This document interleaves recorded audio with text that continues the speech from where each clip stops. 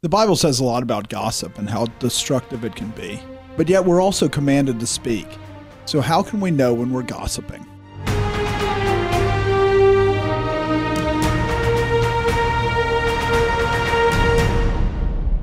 Welcome to The Conquering Truth. I'm Dan Horn. I'm Jonathan Sides. I'm Charles Churchill. And I'm Joshua Horn. God's very clear. On the one hand, words can have very destructive consequences, that they can be used to destroy, to damage. And on the other hand, we're commanded to expose the hidden works of darkness, which requires words, and we're not supposed to cover up things. So how can we tell when we're gossiping versus when we're using words the way that we should be? I mean, I think it's even interesting. One of the reasons why this is difficult and complex is partly because the church has forgotten what the purpose of the church is. I mean, when you're in like a workplace, you kind of can understand that, there's like in the military and things like that, there's like the need to know basis about things. There's a purpose for knowledge. There's a purpose for information transfer. It's true at work as well. And there's even a part of it where work kind of has standard standing around the water cooler and gossiping, and we kind of recognize what gossiping is and has this structure. But the church has become this place where we don't think of it as really having much more of a purpose than just sort of a social aspect. Whereas God created the church actually to be the center of industry and the center of, it's supposed to be about the work for the kingdom. It's supposed to be about doing what God wants done in the world.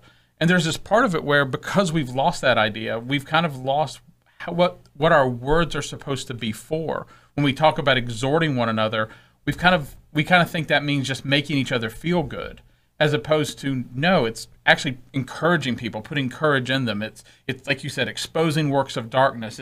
It's very specific things that God has commanded us to do that frame the way we think about our words. And that's very much what defines the difference between gossip and trying to do God's will and speaking to someone, because it really matters both what your intent is and your understanding of what you're actually accomplishing. And when we think of other things, right, like business, where you're actually going and you're doing something. Yeah, some people just work with words, but a lot of people work with hammers, and they work with, a gun if you're a soldier, and they work with physical things.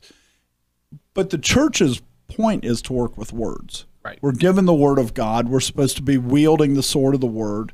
I mean, the church is focused and built around the word, and the work that we're supposed to do is based on the word. So how we handle the word and knowing how to handle the word correctly is really important for the church, and a really necessary thing for the church, more so than some of these other ones, because the church is based on the word. And just to double down on the complexity and the difficulty of dealing with this, when you start talking about the concept of gossip, it's really clear there's Bible verses about it. God says things about it. God says don't do anything about it. But then we live in a culture where gossiping is a virtue. It's a fun pastime. Let's all gossip. And there's almost no social restraint on one's desire to gossip or ability to gossip, and the internet has only exploded that even more. So you've got... As long as you're not caught. There's a constraint if you're caught by the person who you're gossiping against. It depends sometimes, but the social cost for it is very low in most cases. Right. There's nothing outside the church where we can sort of lean against and say, oh, okay, well, if we gossip, there's going to be some kind of consequences.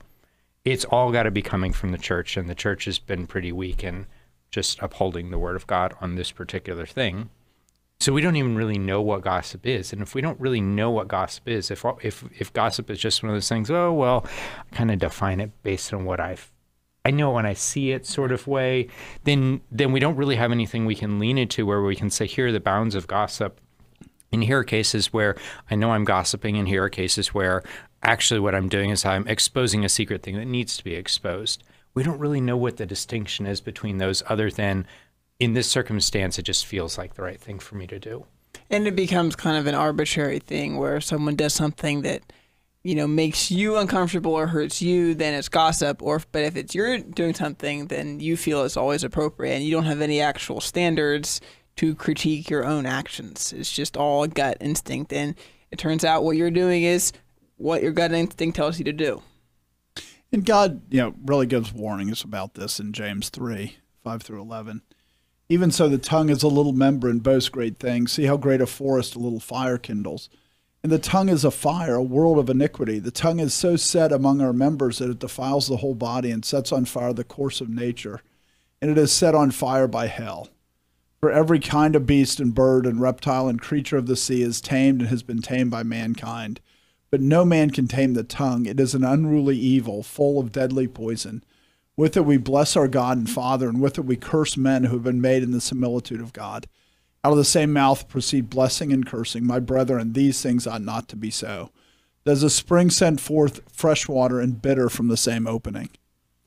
And I do think, the picture of fire that's being used there, fire, we all know how destructive fire can be, but also fire does a lot of good things. And it's kind of the same way. If it's used properly, it is very beneficial. And when it's used improperly, it's incredibly destructive. And I think the church, kind of like you say, the kind of the opinion of the church is, well, I'll just feel my way. Well, people don't do that when they're walking out in the forest, as they go, oh yeah, I'll just make a fire here. Where if they're camping there, they might make a fire there, but they'll also clear the brush around it so that they make sure a spark doesn't go out. They might dig around it. They might get a bucket of water to make sure that they do things to protect it, because they go, a spark from this fire could cause real destruction. But we don't think in the church of the words the same way. And James is writing and saying that's how you should think about it. That's how destructive it is. It can destroy whole things. It goes one to another. It starts jumping. It spreads. And it causes real destruction. But at the same time, life would be really hard without fire. And I think that's a really good example, because when you talk about starting a fire, like all the things you do to start a fire, you treat it as if it's something that's potentially dangerous. You put it in a context, like you said, you create a fire pit, whether it's that you've dug out with dirt or whether you've lined it with bricks, or you bring rocks down and you do these things, because in the end, you think of this as a potentially dangerous thing. And you look at people who are careful with their words, and they frequently, they frame them. They try to put them in a context. They try to, they try to put them in a setting where they recognize there's going to be things where they're going to be inaccurate. And so they want to structure things in a way so that the damage caused by that inaccuracy is limited. And I think the church is really, and this is really significant, because I think the church has lost the idea of the power of words. So they don't worry much about gossip because they don't think words are that powerful. But think about it. That's why you preach sermons. That's why every church has sermons that would be called a church. It's because the belief is that the words are powerful, but then they turn around, they don't think individually words are powerful. And that's a really, right, and when you think of like Daniel 2, where there's this stone that's cut without hands that will destroy all the kingdoms of the earth, well, that destruction happens without hands. That destruction happens so that all the kingdoms of the earth are to be brought down by words. And yet we think we don't really need to think about the words that we say, because words aren't that powerful. It really rejects the whole structure of the church, what the church is supposed to do on this world, when you say words don't matter that much. They aren't that powerful. Because words are powerful, there is also the part that God actually holds us accountable for the words that we speak. Matthew 12:36-37 says, "But I say to you that for every idle word men may speak, they will give account of it in the day of judgment. For by your words you will be justified, and by your words you will be condemned." I don't know if you felt it, but reading it, it should make you a little bit nervous when you read a verse like that. It should make you think carefully about the words that you say, because you will stand before God and you will give an account for every idle word. And I am a person who tends to talk a lot. In Proverbs, it even says, in the multitude of words there is much sin. It's very easy to treat words as if they don't matter. And hey, I speak a lot of words. I'm not like inherently talkative, but I go and do lots of conferences and I speak a lot in front of a lot of people. And, that's a scary thought when you think all those words will be brought into judgment. So it means that you really have an obligation to be careful with your words. But I don't think the church thinks that it needs to be careful with its words. But Jesus Christ is called the Word of God for a reason. It's because of the significance of words and the significance of the words that he gave to us and the words that we're supposed to give to other people. And so when we think about it and we just go, let's just flippantly say whatever we want, because there's no social burden to it. Even in the church, there's usually no social burden to it. then we should just recognize that that doesn't mean God isn't sitting there judging. And this is something where Proverbs, also warns that words can be very powerful. Can be something that you need to be careful of. Proverbs 18 verse 8: the words of a talebearer are like tasty trifles, and they go down into the inmost body. And so these words that are not something that you should be receiving, yet they are so tasty that we have a natural inclination to want to seize on them and take them within us. And when you're being that gossip where you're actually trying to get people to listen to you, which is what gossips do, right? I mean, it's no fun gossiping when you're talking to yourself because you're passing along information you already know. So you're trying to get other people to listen is the whole goal. And when they hear, it really affects them. It really changes them, right? I mean, that's the point of it. They're like a tasty trifle. It goes down to the inmost part of the body. And so it's very easy to just think, oh yeah, I'm saying these things and I get these people to listen to me, and I like that. I like the fact that I have more power over them and everything else because they look up to me because I know things that they don't know, and all the reasons that people gossip. And it's easy to forget that you're actually doing real damage and you're really changing the person that you're talking to, because it does go, and they may not even think about it again, but then sometime they'll be talking to the person that you were gossiping about, and they'll remember it. And it will bring up, and they'll change their attitude towards that person. And we think that we're not affecting people, but we're really affecting people.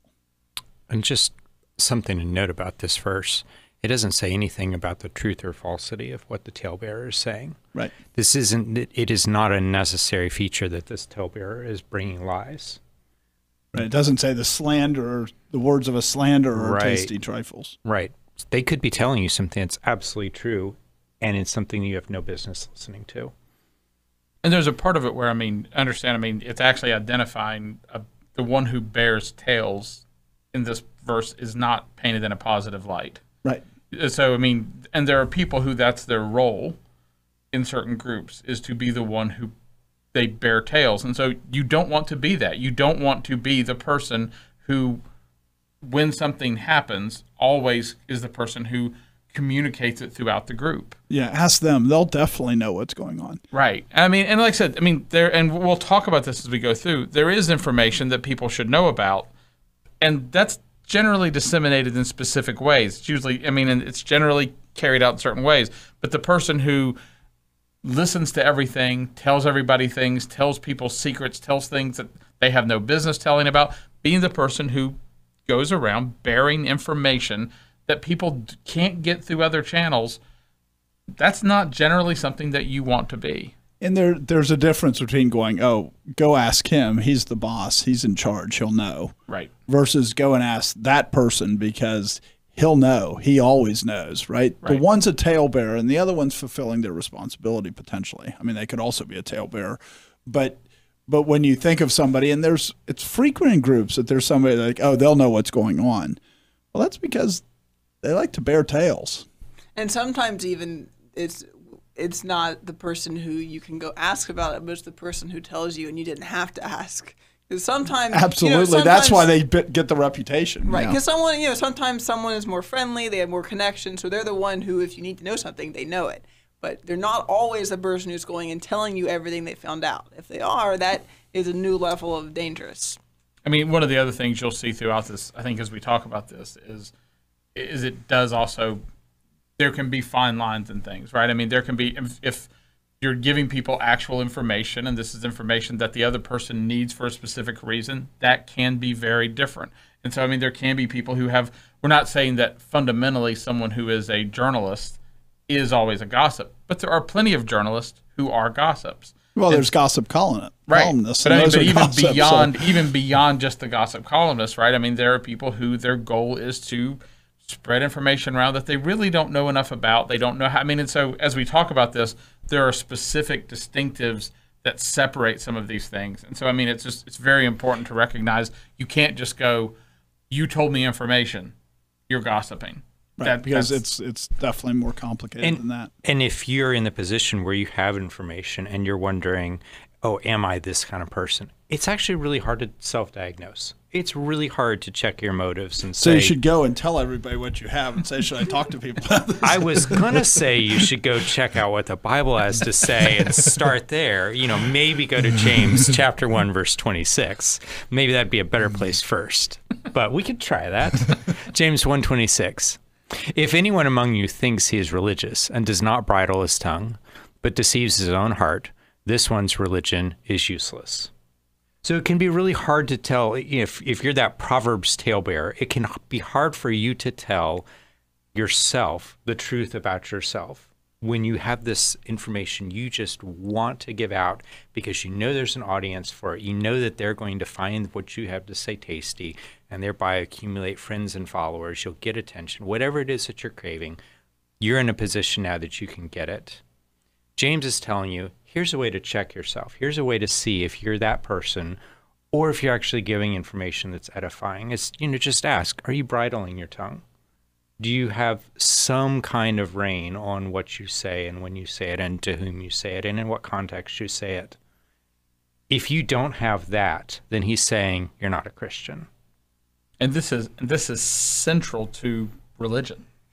You know what I mean? I mean, like he's saying, like if your religion doesn't accomplish this, if this is not what your religion does, I mean, and that religion is supposed to have a use. I mean, some of these things are like fundamental things that have become, right, that people have lost. The next verse after this is pure religion before God and man is to help widows and orphans in their distress. And then immediately after that is if your faith does not have works, it is dead. And it's not real. And so it's all tied together, all this concept. And it's a really interesting metaphor to use to talk about bridling the tongue, because when you think about bridling the tongue, the first thing you want to do is say constraint and restraint and think about how you're holding something back. But it's also the way that you've domesticated a beast. It's a way that you've taken something that's wild and useful. Powerful, and now you can use that to get from point A to point B or to take a heavy load in ways that you couldn't beforehand. It's actually a way to add strength, not just to hold things back. And I think that leads right into the next verse, which is Proverbs 15, 1-2. A soft answer turns away wrath, but a harsh word stirs up anger. The tongue of the wise uses knowledge rightly, but the mouth of fools pours forth foolishness. And I mean, you can see this, hopefully, you can probably see it in yourself if you've matured. You can see it in children. I mean, there's this part of it where, someone says something to you and you want to respond to them and just let them have it. You want to respond to them in kind. And even this can be a scenario where you have every justification to respond to them in this way. And can you recognize that in this situation, responding in that way would be absolutely dangerous? And can you then, after having recognized that, control yourself, bridle your tongue, so that you speak them into a way that you produce profit out of the situation, that you turn the situation from one of contention to one of peace? I mean, this verse is just, it's speaking directly to what the last verse was saying, is that the tongue of the wise uses knowledge rightly. And there's this part of it where, when you're young, you have you have one technique and you're running around, you're like a person with a hammer and you're running around looking for ways to use your hammer. And Scripture says, God says there's many different ways to use words at different times. There's different ways to speak. There's times to rebuke. There's times to correct. There's time to encourage. There's lots of different things that need to be done. And part of knowing God and part of being wise is learning when to do these things and being able to control yourself so that you don't just follow after your inclinations, that you're not following after your flesh. So when we think about this and the idea that a soft answer turns away wrath and that there's a wise way to use knowledge, I think it's worthwhile to consider. So, back in James, it said that, out of the same opening should not come fresh water and salt water. So he's saying that words can either be fresh water or words can be salt water, the way we speak them, who we speak them to. And so we should consider ways that our words can be fresh water. And I think the first one is that you're actually thinking about how you're using them, and the wise use words to help the situation, to improve the situation. They're not just using words for the sake of using words. They're not like the horse that just wants to run wild. They're not like the fire that just wants to burn down the whole forest. They're actually, the wise says, how do I use words? Where do I water, right? To use the water metaphor. Where do I put water that will cause things to grow? And that's what you want to do with fresh water. Right. And, to know how not to gossip, you have to know what gossip is. And there might be various ways to define it. But I think one way would be to be speaking things that are not useful, that are not profitable, that are not helpful. And you're a talebearer. It doesn't mean that you shouldn't. That a talebearer is telling instructive stories from whatever, from history or something. That's not a talebearer. A talebearer is telling stories about other people, and or possibly from themselves. But that those stories are not edifying to the people who are hearing them. Instead, they're actually hurting other people, who are the people hearing them and the people that they're about. And I will say this, that it does have to do with intent, not even so. I mean, and we have to be very careful because we can lie to ourselves. But it has to do with intent and what the desire is, and not necessarily the words. For instance, I was doing a conference in Nigeria recently, and I said Benny Hinn was a heretic. Well, so was I tale-bearing? Well, these people were idolizing Benny Hinn, so I'm very far from thinking that's gossip, right? I mean, I was coming there to warn them because I was trying to get them to stop following Benny Hinn, who's a heretic and he's a false teacher, and we could go on all about that. You're doing it again. Exactly. So obviously either I'm very wrong in what gossip is because I've deceived myself, or I'm saying we should be warning people, and you can't say, well, to warn people is gossip, because that's not true. Because to edify the group of people that I said that to edify them, they had to understand they have to turn away from these things because they're destroying them. And so the intention, the purpose of saying it wasn't just, let's say, if we can disparage a man, make people think bad of a man.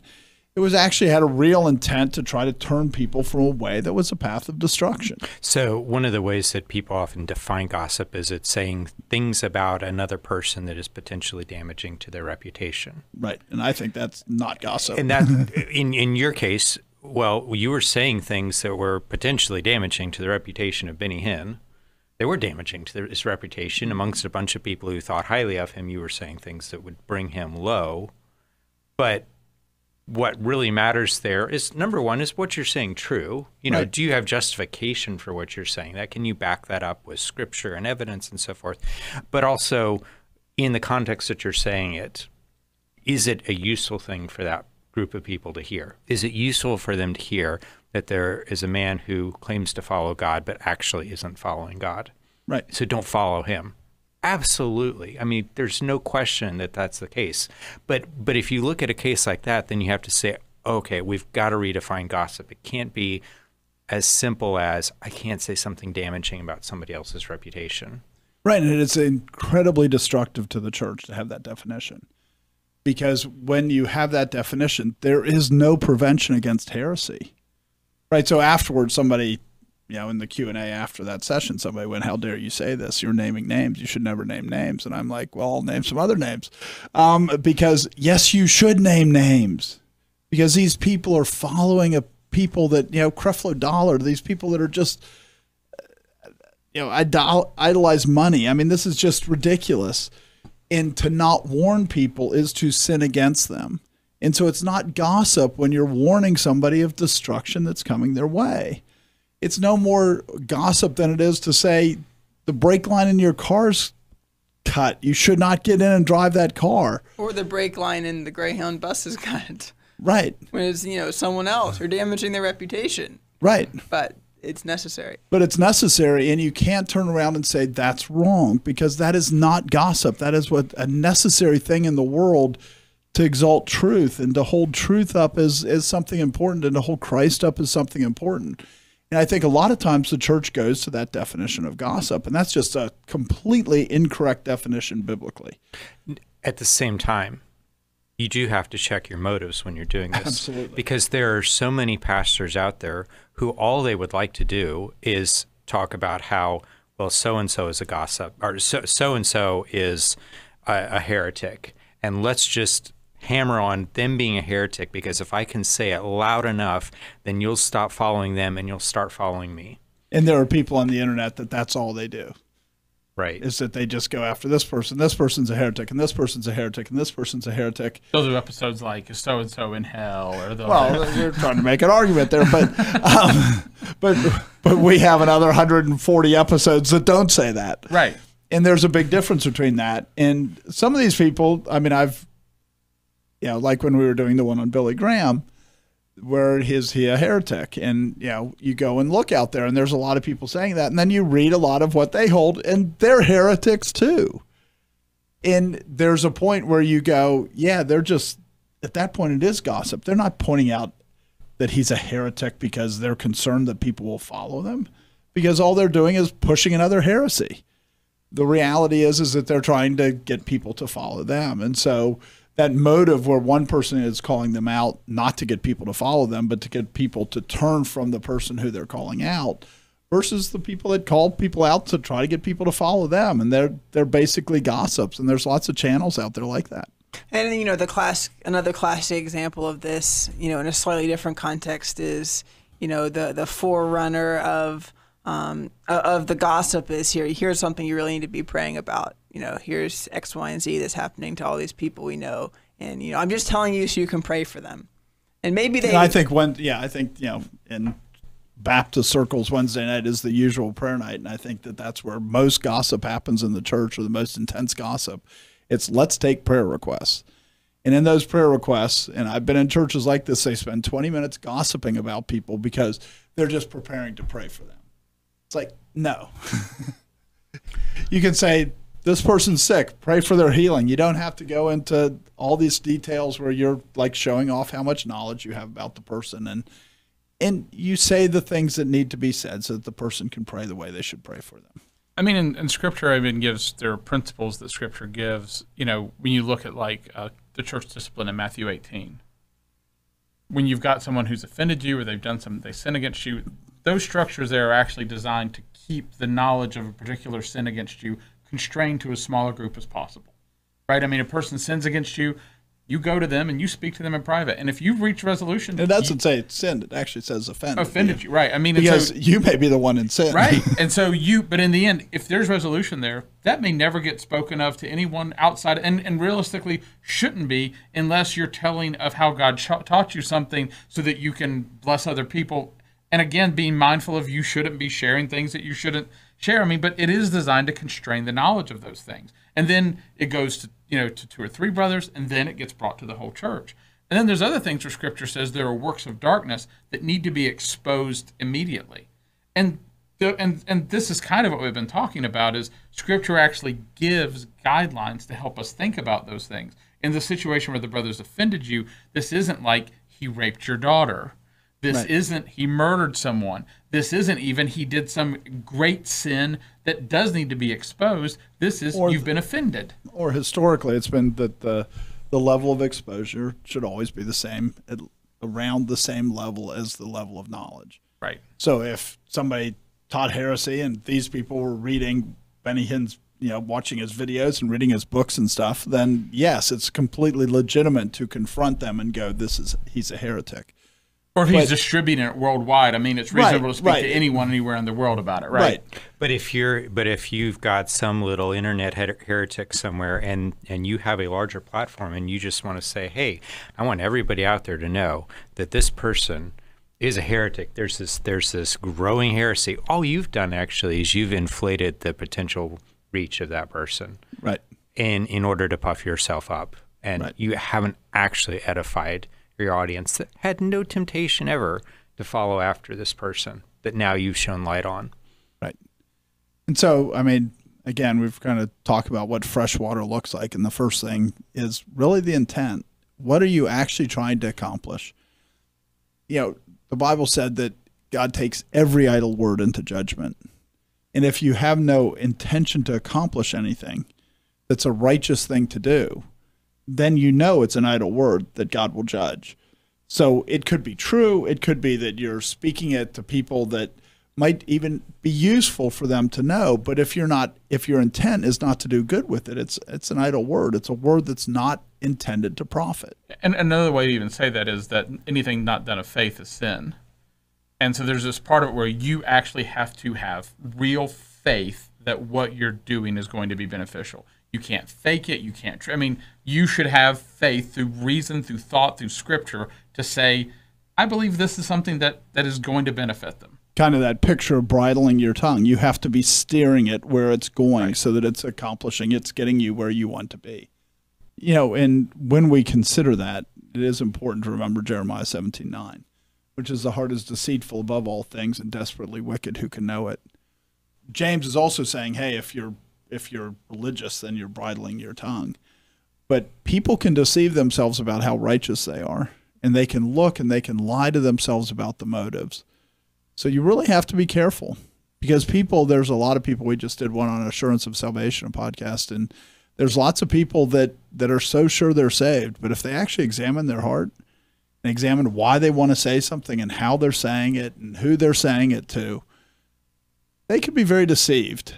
Watch your words. Your words will show whether you're providing, fresh water or salt water. One of the most common phrases that's used before someone gossips is, I'm not sure if I should tell you this or not, but I'm going to go ahead and do usually it. The best response is don't. Right. And sometimes even more active. It is, I'm not kidding. You say another word, I'm walking away, I'm turning off the phone. You've just told me you don't have faith that you should do this. Go figure out whether you should say it or not before you say it. And another, if you're on telltale signs, another one is, don't tell anyone I told you this. My standard answer to that is, don't tell anybody I said this, is I'm not going to promise that. I don't know what you're going to tell me. There's no way I'm going to promise that. You have to trust that I will do the right thing with it, or don't tell me, because I'm not going to make a promise to you that all of a sudden you tell me that you're molesting your daughter and I'm not supposed to say anything. Really, I'm going to promise that? Under no circumstances will I promise that. And, if you have your tongue bridled and you're going to say things to the right person and the person trusts that you have your tongue bridled, then they can tell you. And if they ask you, don't say it to anybody else, then first of all, they're probably saying it because they expect you to say it to somebody else, and they're trying to convince you to gossip, because that is a standard way to spread gossip, is to tell people don't tell anybody, because that puts in their heart a desire to tell people. But we should never make that promise, because if it's useful to say, we have an obligation to say if it's necessary to say.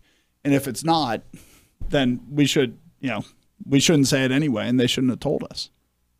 So the first thing about, it being fresh water rather than gossip, rather than salt water, is that it's useful, that it has an intent and a purpose that you're trying to accomplish. And the next is not just that you have a purpose, but that you're doing it with the right intent towards the person. 1 Corinthians 13:1, though I speak with the tongues of men and of angels, but have not love, I have become a sounding brass or a clanging cymbal. If you're not actually, yes, you might want to accomplish good, but if you're not doing it saying, I'm trying to accomplish good for this person because I care about this person, then you end up, first of all, not accomplishing your good intent. Because people can tell. They can tell why you're doing it.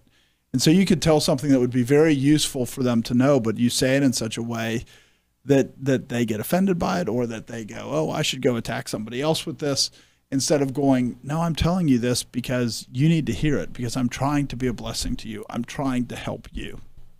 Well, so then if that's the case, dissect your calling out of Benny Hinn to a group of people where the fact of you saying it was offensive. Were you unloving in that circumstance? Yes. No, I'm just kidding. I was really nervous there. No, so if I've been to Nigeria a number of times, and when you're in Nigeria, you see the amount of destruction that has happened in the church, and the amount of destruction that has happened to people because they follow people like Benny Hinn, and all they want are signs. Or they follow a person like Creflo Dollar, which is all they want to do is get rich. They're lacking everything that matters in life. They're lacking spirituality. They're lacking a trust in Christ. They're lacking that Jesus Christ being their all in all. And until you confront them in that so that they see their idolatry, you can't deliver them from their idolatry. Because what they'll always do is the same thing that Israel did. If you look through the history of Israel, what Israel would do is they'd keep worshiping Jehovah the whole time. But they'd bring in Baal. They'd bring in Dagon. They'd bring in all the gods around them, and they would worship them and Jehovah. And so unless you tear down Baal, you can't get them to just worship Jehovah. So no, it's a loving thing to say. You can't keep worshiping Benny Hinn and think you're worshiping Christ. Christ won't accept that. So I can teach you all the things I want to about Christ, and you can say, yes, you believe, but if you continue to follow Benny Hinn, it doesn't matter. You're still an idolater, and you haven't turned towards the living God. There's a part of it where when you talk about, are you saying this with love, is a simple way to think of it is, I mean, this isn't the final test, but it is to ask yourself, would I want someone to do this to me? I mean, Scripture says, love the Lord your God with all your heart and love your neighbor as yourself. And so there's just part of it where you're like, if I was in the same circumstance, would I want someone to do this to me? Is this something that I can see as a loving thing? That you might end up going, now, I'm not the person to say this to them. Sometimes that's true. As you may find there may be other qualifiers, but at a minimum, it should be something that you should want. You should be able to argue, yes, I would want someone to do this.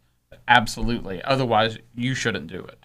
And that's, when you talk about bridling the tongue, that's a really good point. That sometimes the right answer is, they'll never hear it from me. So I want them to hear this, but I should get somebody else to say it that they'll hear it from. Because if it's gossip, you'll go, I want to say it because I want people to know that I knew. I was the one that warned you. I was the one that did it. I was the one with the unbridled tongue. What you're trying to do is to be a blessing. You actually sit back and go, who would be better? Would it be better for me to say it, or would it be better for somebody else to say it? And you actually think that through, because that is what's loving. If you're trying to be a blessing to that person, you don't go, oh, I need to say this. Sometimes you go, I think this would be better for, and it's frequent at Reformation, shepherding the church. There's a significant number of times that I'll tell my wife, you should go tell this person this, because I think they'll be much more likely to hear it from you than they will from me.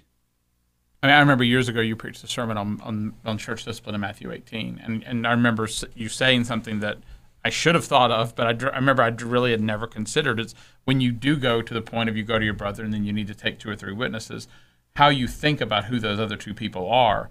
It's very easy to find people who will support your cause, people who are on your side. The real answer should be, how do I take people with me who my brother will hear? Right. How do I choose people who he is willing to hear? And they may be people who, they may not even like you that much. You know what I mean? There may be people who they're much, but if you can bring them with you, you can actually have a much better chance of winning your brother. And this is the thinking that should be in our minds is, do I actually care about the person I'm speaking to? If I do, I'll think about the right way to love them. This does not mean that you can always pawn off having to have a difficult conversation, right? which I'm thinking through the way I would use what's just been said to get out. This seems like a really difficult thing. I know Dan likes having difficult conversations with people. I'll tell him about this situation. They're a better friend to that person. And I'll go get Dan to have the conversation with them. You should tell him about Benny Hinn, Dan. But there's people do that to me, by the way. I know. I've probably done it before. There's a really good diagnosis, self-diagnosis in this, though, where if you know there's information that needs to get out, it's going to be useful for this person. Would I be offended if that information came from another source? If I didn't get to tell the story? If I would be offended that somebody else got to tell the story, then I was at the point there where I was all set up to gossip. I might be compromised. I might just be fundamentally compromised here. Right. And sometimes the answer might be, I'm fundamentally compromised, but I still need to say it. Right. Right? Because that's where gossip gets to be really, really complicated, because at times you might go, yeah, I'm really tempted to gossip with this. But at the same time, they need to hear it. They need to know it. I'm the one that has the information. I need to say it. And so even when we're doing it for a good reason, we always have to check ourselves and make sure that we're not fulfilling fleshly desires. But we should have faith that the process of, if we're able to repent before we do it, that repentance is very likely going to affect the efficacy of the conversation we have. I mean, we really should have it's because in the end, it's not just words that are said. It's God who gives the blessing from those words. And so you can have, this is when it's talking about being a clanging cymbal, that's word spoken without faith, word spoken without love. And that in the process is part of whether you love. The process is whether you have faith. And something we've kind of been alluding to is that, when you're saying things that need to be said, it doesn't stop other people from taking it as gossip. Things like in the media, there's things that evil that has been done that need to be revealed and that certain people need to know. And the only way to get those people to know is to put it out publicly. If you're, if you're in the media organization, all you can do is put it out publicly. And yet maybe 90% of the people who read your article are just going to take it as a tasty trifle. And unfortunately, there's no way to stop that. Right. They may hate you for it. They may, all sorts or of love reactions. you for it, even worse. Right. Well, and you also have to be really careful, right? Because the tasty trifle that causes somebody to look bad at somebody, if they should look bad at them, that's not that bad of collateral damage. If they shouldn't look bad at them, it's really bad collateral damage. So when you write that article, and I think this is even part of how we've gotten so polarized in this country, is that people write it not caring whether it's actually going to give people a more accurate assessment of who the person is. Right, but what I'm more talking about is when it's someone that you don't really need to know anything about, but now or most of the people reading the article don't even need to know anything about this person, but now they do because they read the article. I mean, we mentioned this earlier. We've done is Ravi Zacharias in hell? We did one on Billy Graham. We did one on Martin Luther King Jr. We're probably going to do some in the future on people like Finney or John Wesley. And there's this part of it where, we actually have a number of conversations before we do. We actually go through the process of asking, is this person worth discussing? Why are they worth discussing? What impact have they had on the church? Is this something, the reason why we did Billy Graham is because does it heal the church? Right, yeah. The major impact. And it's like the church actually needs to move past Billy Graham to actually have repentance in the church, to actually see progress in certain areas. And so, I think it's worth, I just want to say this, and you feel free to kind of come and go, you're still horribly wrong, or point out reasons why we shouldn't do this if you actually have something. But it would be really hypocritical if we weren't doing this process when we thought about what should we do an episode on. Because in the end, we're not just out there going, who could we say something about? Ooh, we could say this and that. Would clicks. We do look and say, who do we think it's worth addressing because of the damage that's been caused, because of the hurt we can actually see? And that matters. And like Ravi Zacharias, the reason we did Ravi Zacharias is there's a bunch of people that are so sure they're saved because of their attendance at church and other things. And you look at Ravi Zacharias, and it's like, he wasn't saved. So you should be afraid for yourself and work out your own salvation with fear and trembling, right? We had a real agenda there, and it wasn't just to badmouth Ravi Zacharias. Right. It was to go, if Ravi Zacharias, who wrote all these theology books, if he spoke at all these places, he had all these debates, and yet he had this hidden life that he was an adulterer, and so he wasn't saved biblically, you need to work out your own salvation with fear and trembling. And Billy Graham, it's like, do you wonder why the church doesn't have any influence in the world? Billy Graham was the friend of every president, and he's the pastor of America. Well, he's preaching a false gospel, a gospel that doesn't change the culture, doesn't change the society. And as long as we're preaching the gospel that he preaches, the church will have no impact. And these are the things that the church needs to be doing. And to stay silent with these leaders, well, you can't get the church to be fixed without dealing with the problems that have been introduced by these men. So we've talked about, what does fresh water look like? And another thing that fresh water looks like is it's aimed at the right place. For instance, if you're thinking about talking to somebody because you need to deal with a problem, like a child, it's easy to think of with a child. When you think of a child, you don't go and tell all the men in the church about the problem with the child. You go and talk to the father or the mother. And God has set structures in place that people have the ability to deal with other people's sin. And they have the responsibility, like it says in Hebrews 13:17, obey those who rule over you and be submissive, for they watch out for your souls as those who must give account.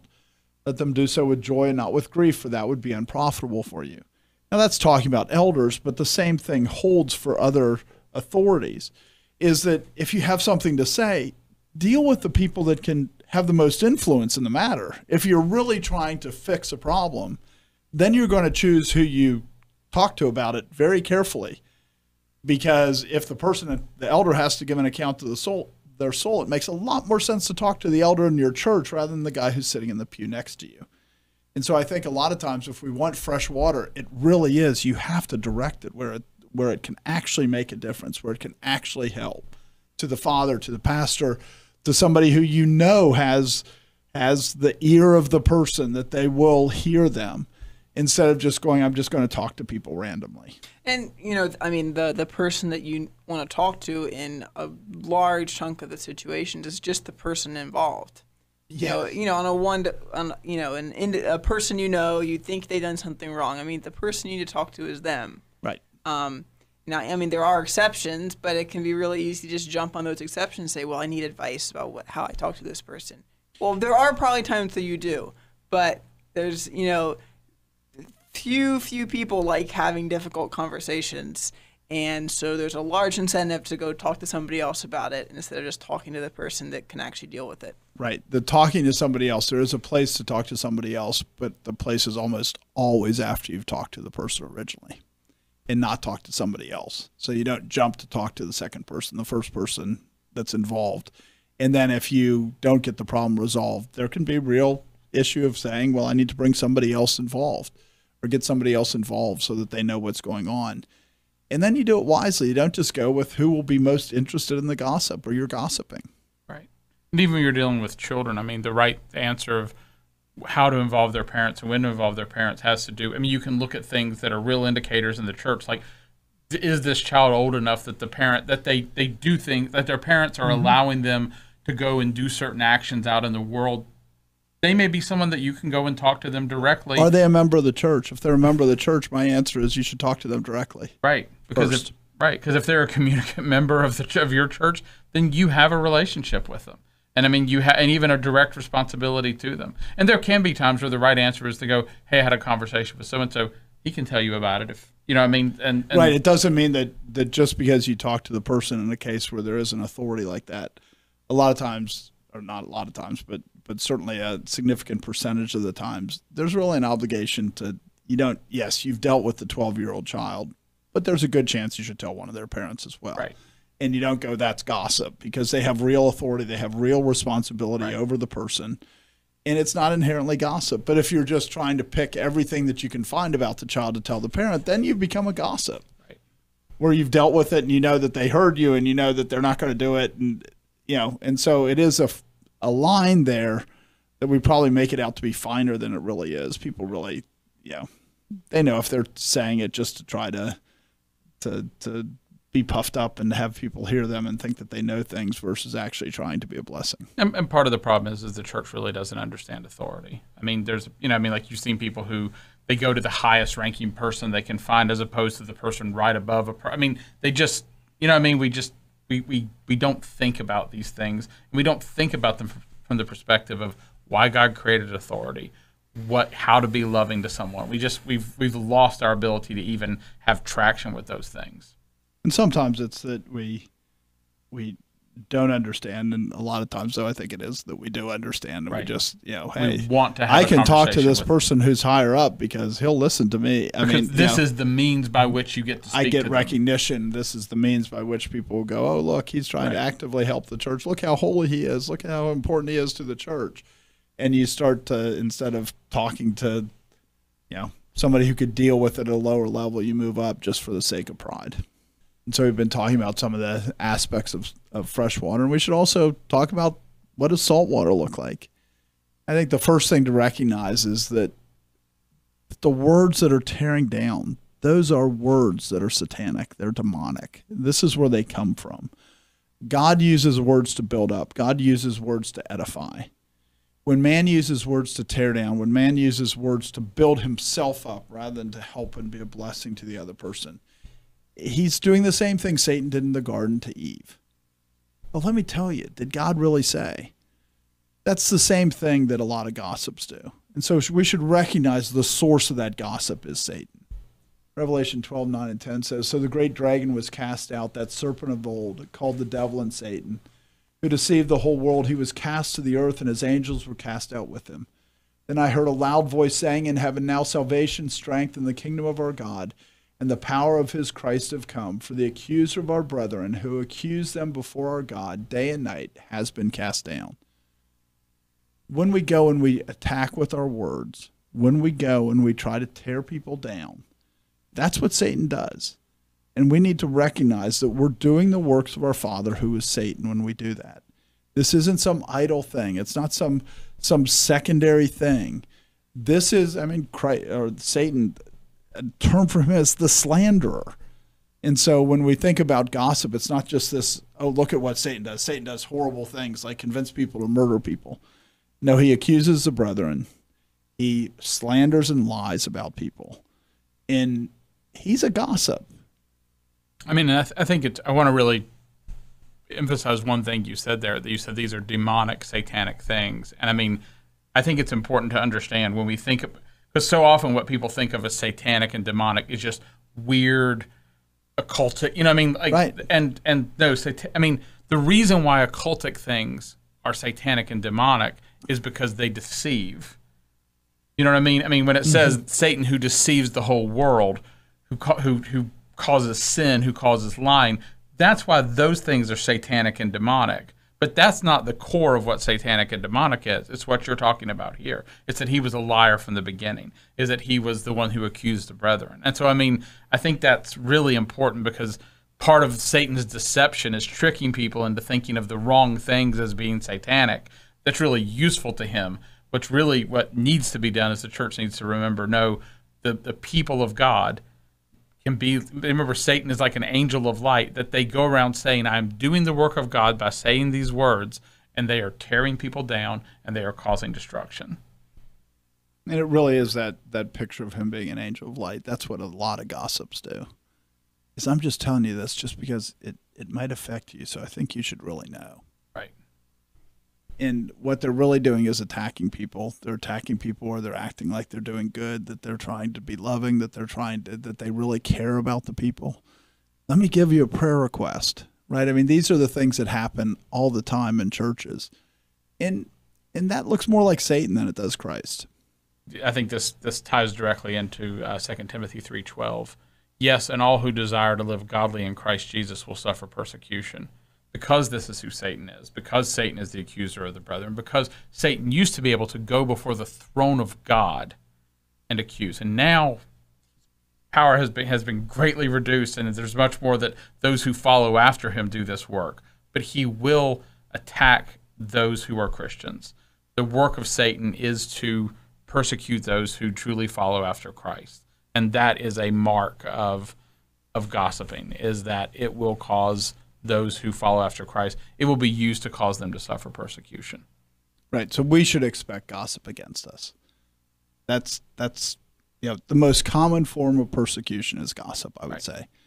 It's not getting tied to a stake and burnt, although that has certainly happened in church history. The most common one is you get gossiped against. That's why Jesus Christ on the Sermon on the Mount in Matthew 5:11-12 said, "Blessed are you when they revile and persecute you and say all kinds of evil against you falsely for my sake. Rejoice and be exceedingly glad, for great is your reward in heaven. For so they persecuted the prophets who were before you." The prophets all got gossiped against. The prophets all got people going around telling false things. This is what we should expect as Christians. But that also means we should be really warned if that salt water is coming from our mouth. We are not the ones that are exalting the prophets, or Jesus Christ said, you come and decorate the sepulchres of the prophets because you say that you're the followers of the prophets. You're not the followers of the prophets. You're the followers of the ones who killed the prophets. And I think there's a lot of people who go there and they're the ones that are actually persecuting. They're the ones saying false things, and they think they're being religious. They think they're being righteous. But the reality is they're the persecutors. They're on the wrong side. And when you hear something and it offends you and your thought is to say something evil about the person who offended you, this is gossip. This is we've already talked about. There's a part of it where if they're a brother and they offended you, you need to go to them. You need to go to them very specifically. And this is different than teaching heresy. This is different than doing other these things. But often what happens is a Christian does something that God commanded him to do, and it causes someone to be offended, and the person who is offended is going to go and gossip about the person who offended them, that they caused offense in them. Whereas the correct response should be recognize that you're in error, to humble yourself and to repent. We should also recognize what happens. One of the reasons people gossip is because they're trying to inflate themselves. They're trying to make themselves look better. They're trying to get other people to look at them as if they're better people, that somehow they're in a better category, that they're not like these other people, or maybe they just have more knowledge than other people. And we should just recognize that it is about puffing themselves up. And a technique that they frequently use is to puff up the person that they're talking to. Proverbs 20:19 says, "He who goes about as a talebearer reveals secrets. Therefore, do not associate with one who flatters with his lips." And so when somebody is using things that they're going, "Oh, yeah, you usually know everything, so let me tell you this because you probably need to know it." I don't, in there you can very subtly flatter. But, and so flattery and gossip are frequently joined together because the person that you're talking to, you're trying to make them think they're more important than they are. And by that, you're making yourself to be more important than you are. You don't notice this because you've frequently been in this position of authority. But anytime you're told a secret, it's meant to be flattering. You were worthy or were needful to deal with this secret. And because in the end, when someone comes, because basically you're the one that can actually handle this, right? Yeah. You can help with this. Because in the end, the idea is like, you just giving me more obligation, right? And there's a part where if you're in authority, people always want to come to authorities and tell them things because like I said, unless it might reflect badly on them, or. But it's a means by which to speak to someone in authority. But the idea is you're the only person they're telling this to. It's a secret. In reality, they're telling everyone this secret and making it like it's a secret when they tell them. But that's flattering. And people just have to recognize when you're being told something that is a secret, that should cause you, that's being pitched to you as a secret, that should cause you to be on guard. Because in the end, frequently secrets are being told to you to flatter you. And that is just fundamental to what they do. And so if you see someone who's a flatterer and they come and tell you a secret, you have real reason to suspect, wait a minute, this is something they already know they do. But secrets, that's the nature of them. Right, and that's the nature of gossip, right, is that you're telling somebody a secret. Right. You can't separate gossip from the idea of you're inflating that person, you're lifting them up by going, look, you have a piece of information. Now, if you're talking to somebody that can actually act on it and it produces an obligation, when people tell me things, my usual response is, oh, now I have to deal with that. Not, oh, good, I get to know this, but now I have another obligation of things to do, because when you're in a certain position, that becomes your responsibility. And so it's a burden that's not flattery. God does it with the church. Look at how many times Paul talks about, this is a great mystery, and I'm going to tell you about it. This has been kept hidden. And I'm telling you, God, because of our relationship with Jesus Christ, because of the work he has for us to do, God tells the church things that he has kept hidden from the foundation of the world because he has work for them to do with that. Right. But so it's not fundamentally evil to tell someone a secret when it is necessary, but you should just be on guard. And you should ask people, why are they telling me? Right.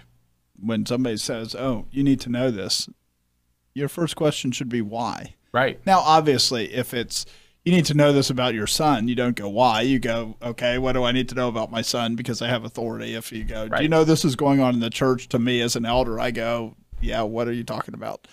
But other than that, in a lot of cases, it should just be, why are you telling me? Another reason why people gossip is that they're using the gossip as a reason to complain about what's going on in the world. So somebody does something and go, can you believe? I remember when at my office once, there was a guy who I told him I could do that in half an hour. And he's like, but it will take me 4 hours. And I'm like, yeah, go do it. And he went and called like everybody in the company to go, how dare Dan tell me that his time's more valuable than mine? It's like, well, Otherwise, you wouldn't have a job. It was kind of really basic, but he didn't get that. But the reason he went and gossiped is it was actually a form of grumbling and complaining. It was actually a form of going, how could this happen? Because a lot of times gossip is personal, that it affected you, and you're going, how could this person have done this to me? So you go around and you say these things, and you go, well, it was done to me, so I have the right to talk about it. And God actually says a lot about how evil grumbling and complaining is, like in Philippians 2:14-16. Do all things without complaining and disputing, that you may become blameless and harmless, children of God without fault in the midst of a crooked and perverse generation, among whom you shine as lights in the world, holding fast the word of life, so that I may rejoice in the day of Christ, that I have not run in vain or labored in vain. When we look at like 1 Corinthians 10, where God says they all grumbled in the wilderness, and that's why he killed them all. It's very easy to think that grumbling and complaining, to do these things and just to be talking to people about how things are unfair, how things shouldn't be this way, or how all those things, like they're a minor sin. And God's really clear. This is not a minor sin. This is what he did. This is why he kept killing people in the wilderness for 40 years, is because it's not a minor sin. And gossip frequently is an excuse to sin in this way. I mean, and this is important for a lot of reasons, because, I mean, I remember during the coronavirus lockdown, a group of us went to protest, and there was a threat of, very, very evil action. There was a threat of arrest. You were told you were not allowed to protest. Even if you sat inside your car in a parking lot, you could not stay there. You had to leave or they would arrest you. And I went home and I was I ended up calling all my local representatives, and none of that's wrong. But the reason I did it was because I was personally offended. I didn't call them because this was unrighteous. Sure, that was part of the reason I was offended, but I was offended because I was there. I was offended because it happened to me. I was offended because, and there's this part of it where when you look at this, even if I had actually been able to repent of the reason why I was doing it, my calls would have been more effective. Right. Because in the end, when my calls came, it sounded like someone who had been offended, who was calling their representative because they had been offended, as opposed to someone calling with passion and conviction, going, this is evil, and you should not allow such a thing to happen. And so I think there's this part of it where when you think about this, like the person who, when we create a culture that doesn't allow these things to happen, we refine everything because of it. I mean, in the end, you cause people to have better motives for doing what they do. Even if they're doing it still for self-aggrandization, it causes their ostensible reason for doing it to become purer. And so, I think there's this part of it where, we just really need to understand that this affects so many aspects of why we do what we do. Because in the end, in the political side, there are unethical politicians who are really looking to channel the outrage of people. Right. And the outrage of people is not a fundamentally effective tool for long-term positive growth. It's sure it can have positive effects, but in the end, it's much better to have a populace who actually cares about things for principled reasons and not just because they're upset. The wrath of man does not produce the righteousness of God. Right. As James 1:19-22 says at length, so then, my beloved brethren, let every man be swift to hear, slow to speak, slow to wrath, for the wrath of man does not produce the righteousness of God. Therefore lay aside all filthiness and overflow of wickedness, and receive with meekness the implanted word, which is able to save your souls. But be doers of the word and not hearers only, deceiving yourselves. When we think of all these things that we've been talking about, God gives us some broad things to consider. And that's just, are you being slow to speak? Because if you're being quick to speak, you should be asking yourself, do you think it's by your power that you're going to change the world, that it's by your power that you're going to cause things to get better and to turn towards righteousness? Or do you say it's the power of God, and so I should be saying, how do I submit to God here? How do I do what God tells me to do here? Rather than saying, I'm going to get my vengeance. We really have to be very quick to say, vengeance belongs to the Lord. Often when we're swift to speak, what we're really doing is we're putting speaking before thinking. That's just very common. It's and so there's this part of it where so much of what we talked about is the words you say. If you're going to bridle your tongue, you have to put thinking first. You have to think. You have to consider. You don't just recklessly go and begin to say words. And I mean, otherwise you end up, in a multitude of words, there wanteth not sin. And so there's this part of it where the more you speak, more dangerous, the more likely you are to cause damage. I can't tell you. I mean, it's like, how many times have you started to, write an email? There are certain methods that slow you down. And there are certain things where you type it, and after having typed it, you realize you were just angry. You know what I mean? You realize, and you delete the email, you delete the Facebook comment, you realize there's no profit in this. And the earlier you can do that, the less time you waste, but also just the less damage you cause, the less foolishness that you get involved in. And a thread that runs through a lot of these verses is that you're at risk of deceiving yourself. It's all over the place in these verses. And so just check, are you quick to speak, or do you have some kind of constraint on your tongue? Do you have some kind of control on it? Otherwise, you are deceiving yourself. And it's really hard to diagnose when you're deceiving yourself by definition. And so here's the Word of God coming in saying, check, check, check. This is something you've got to watch out for. And, I think a lot of the episode we've been kind of, targeting a particular kind of gossip where you're going, to other people, outside of your household. But, this is also very much true inside your household, that you need to be slow to speak. Because there's a lot of, it's really easy to, talk to your kids and have a lot more freedom in what you'll say with them than you would to other people in the church. Other people in the church perhaps are going to be very careful not to gossip, and then at home you'll just tear people apart. And you still have the duty to be slow to speak to your children.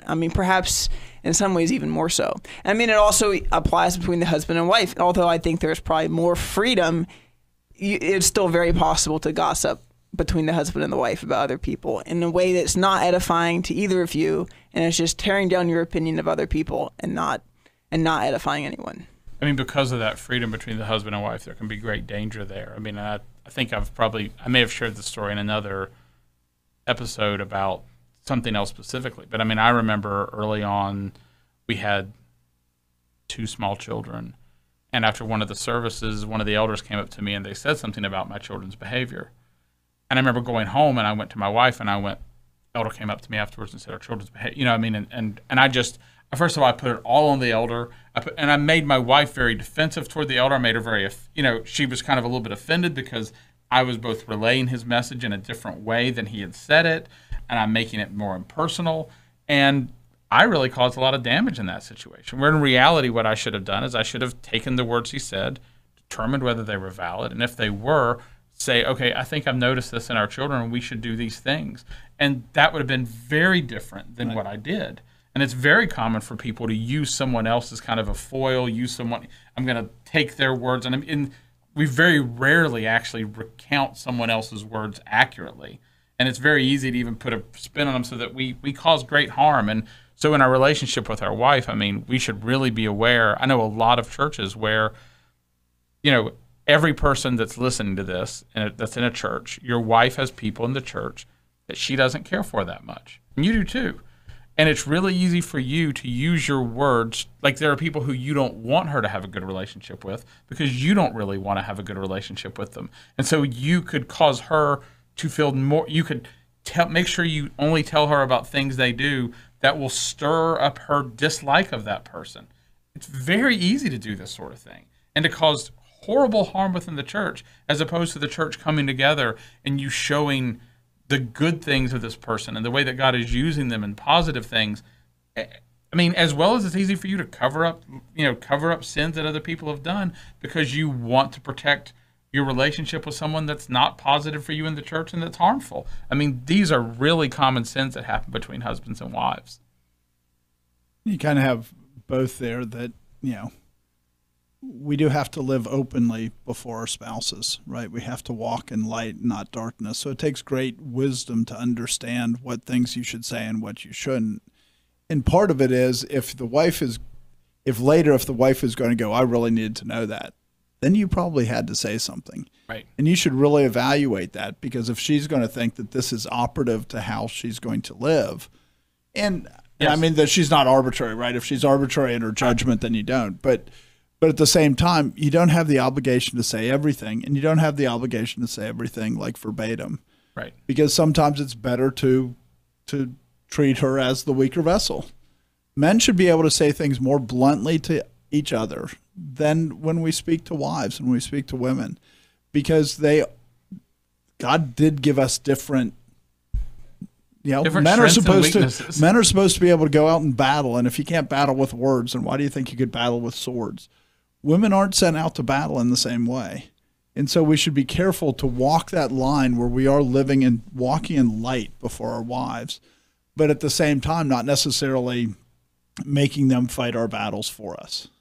And being discreet about what you say isn't just impacting your wife and how she's hearing it. It's also impacting you, because you're disciplining yourself in the way you're expressing it. Like, if you were offended at something, but you discipline yourself in the way you had a conversation and you came out offended. But if you discipline yourself in the way you describe it, so that you are being fair to what they said, you are acknowledging that this person isn't, a demon, that they have good things about them, and perhaps you're still expressing your offense, but yet you can do it in a way that is, not only helping your wife, but it's actually helping yourself, because you're reminding yourself of these things because you have to say them. Right, and grumbling and complaining is still a sin, and if you just go, I can just repeat it, then in the end you're just saying this isn't a sin, as opposed to I need to really discipline myself.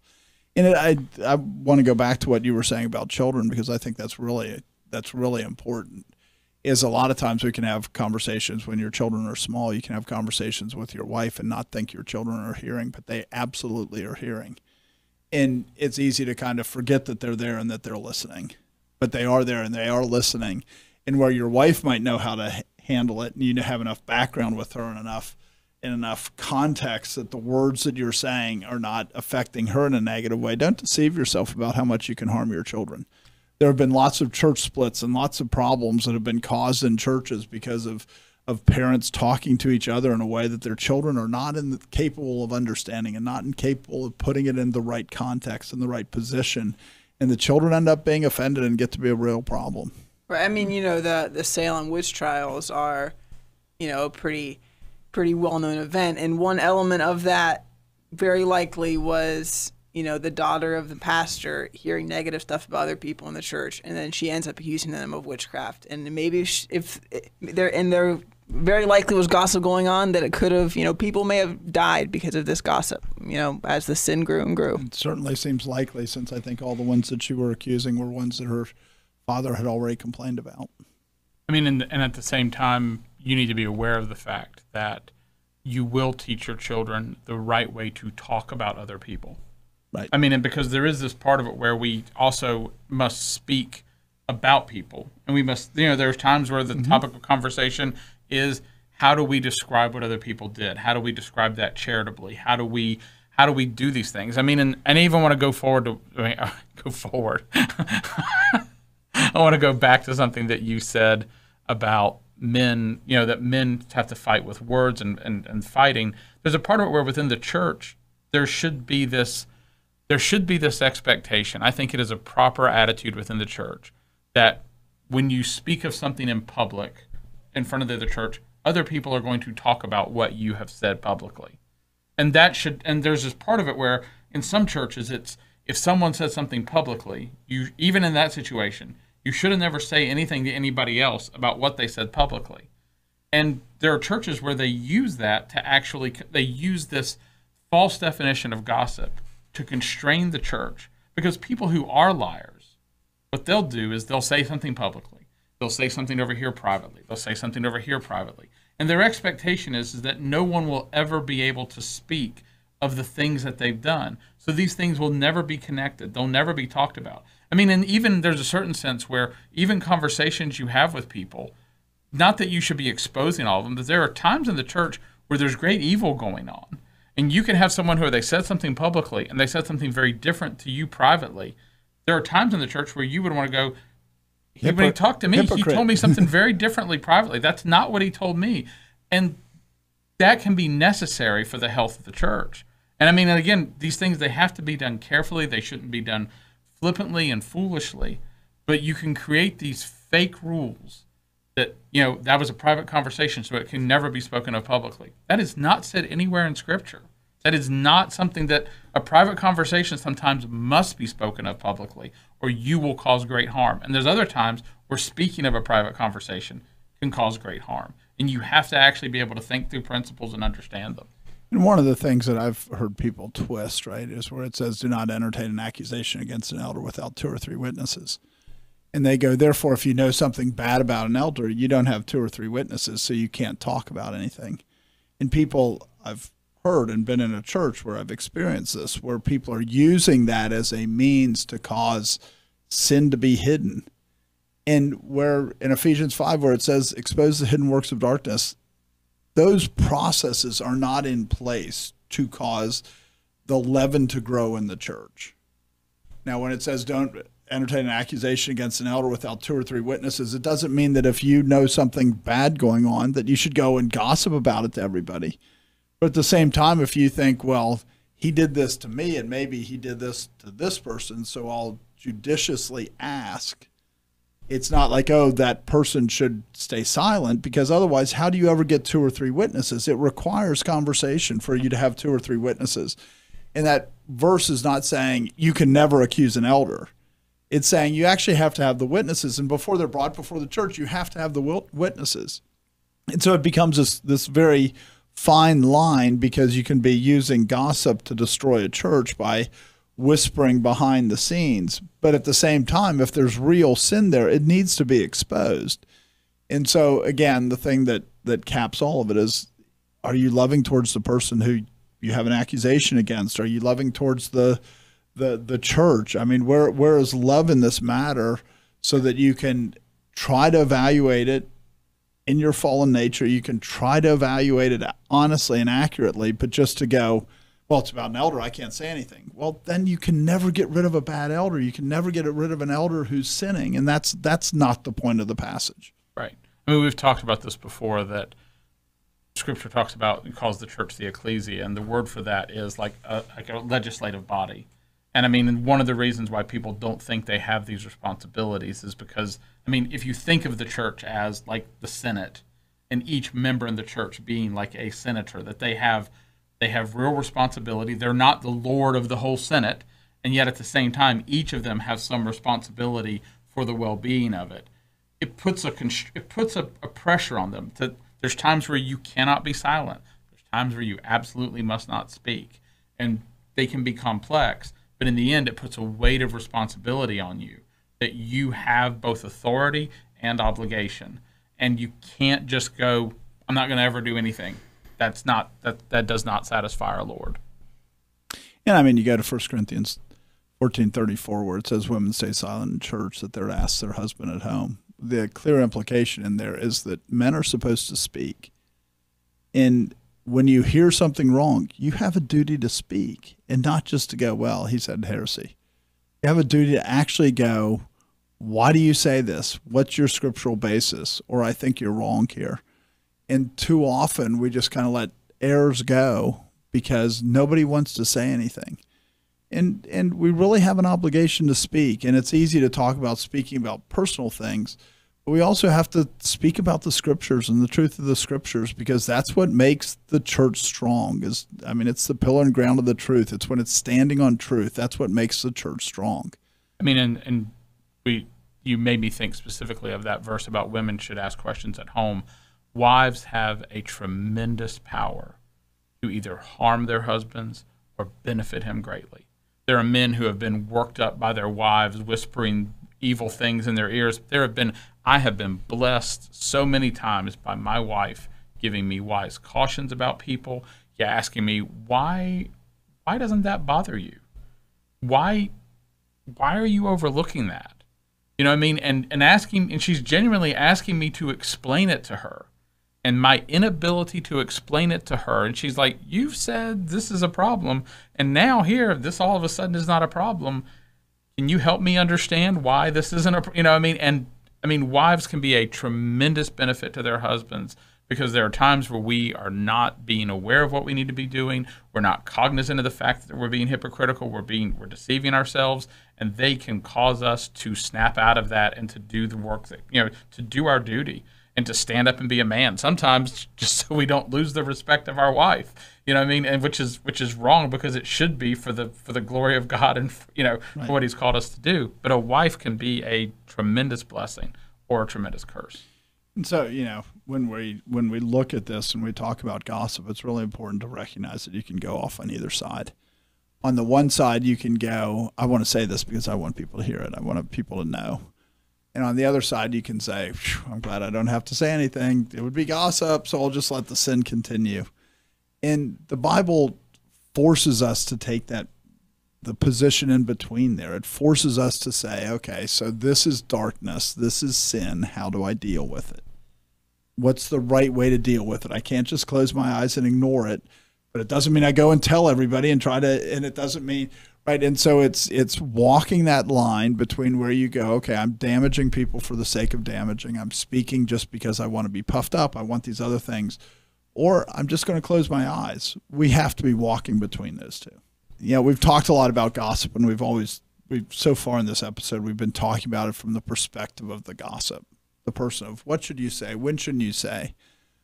But God also makes it crystal clear that gossip is a twofold endeavor. There's the person who's gossiping and the person who's listening. And we need to be a lot more aggressive about not listening to gossip either. And recognize the deceit. Recognize, hey, you need to do something about this. You need to know this. When you should go, if it's not your responsibility, no, go talk to the right person. Why are you telling me this about their child? Why don't you go talk to them? Why are you telling me about this problem that you have with this person? Have you talked to them yet? That should be like the standard response when somebody wants to tell us something negative about something. Somebody local, right? Different than Benny Hinn, where you don't have the opportunity. But if somebody in the church is going, oh, this person did such and such, you go, why are you talking to me? Have you confronted them in their sin? Have you talked about it? Why do I need to be involved? And, Proverbs 26:20-22 says, where there is no wood, the fire goes out. And where there is no talebearer, strife ceases. As charcoal is to burning coals and wood to fire, so is a contentious man to kindle strife. The words of a talebearer are tasty trifles, and they go down into the inmost body. We have to recognize we're the wood in that case. The gossip is the person who's throwing the sparks out. The gossip's the person who's trying to light it on fire. The gossip is the person who's trying to get the tasty trifles to go into the inmost part. But we need to not be wood. We need to not be going, I'm going to listen to this and think that's not sin as well. That is also sin. If it's something that you can't act on, all the same things. If you're the wrong person, if you are listening not out of love and to be a blessing to the person, but to know more. If you're doing all those same things that make it salt water for the speaker, it's also salt water for the hearer. I mean, wood is an inanimate object, and there's this part of it where, so if you act like something that has no responsibility, but to let the words have their effect on you, that's how you become wood, right? I mean, right. You just because in the end, words have power, and don't deceive yourself. You can hear things that you cannot unhear. You can hear things that are true that you don't need to know. And then there are other times where you can hear things, you can refuse to hear things that you need to hear. And in both cases, those words can have power that can cause incredible damage. There are people in the church who have done sins in their past that you never need to know about. There are sins that are forgiven by God that you are not in a position to deal with, and that if you hear about them, it will cause you great difficulty in the future. There are sins that are being committed right now in your church that you may have an obligation to know about that you want to close your eyes to. And wood just sits there and says, the words are going to follow me, and I'll let them do their work. And that is not the place of wood. And I'll get all burned up about it. Yeah. In the Church of Jesus Christ, people can constrain their tongue. They keep it bridled. In the synagogue of Satan, it's a house of gossip. What do you attend? Thanks for joining us. This has been The Conquering Truth, a project of Reformation Baptist Church. If you found this helpful, you can visit us online at theconqueringtruth.com and subscribe here or in your favorite podcast app. Thanks for watching.